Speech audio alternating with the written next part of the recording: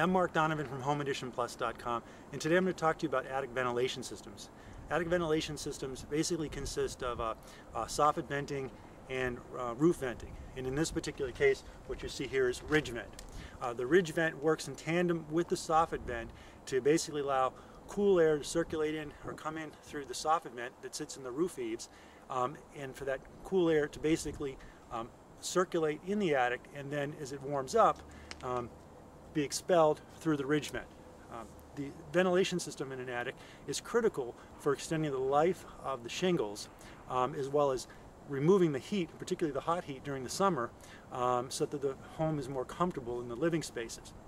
In addition, an attic ventilation system is even critical in the wintertime from removing moist, warm air that can sometimes penetrate up from the living space into the attic area.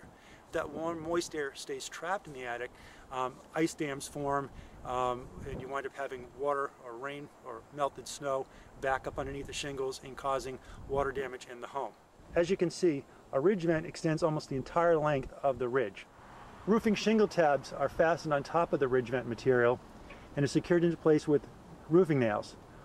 As you can see, only at the very far end of the ridge vent are there actually nails exposed. And those nails are actually sealed with a roofing sealant to prevent any types of leaks from coming into the attic area. The second major component in the attic ventilation system is soffit vent. As you can see here, the soffit vent sits in the eaves or underside eaves of the roof, and in this case it's a continuous type soffit vent.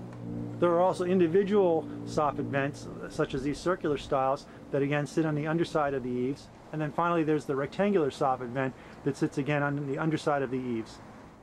The actual amount of attic ventilation system required is a function of how much attic ceiling space there is in the attic. Typically you need 1 square foot of attic ventilation system for every 300 square feet of vaporized barrier attic ceiling area. If you use non-continuous